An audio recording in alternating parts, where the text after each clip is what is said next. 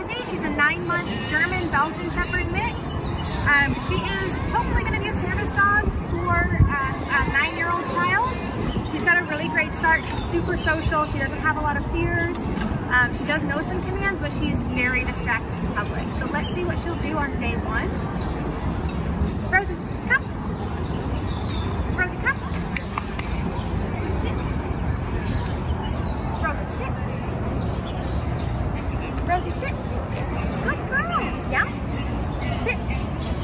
Rosie, down. Rosie, down. Hey, sit. Rosie, sit.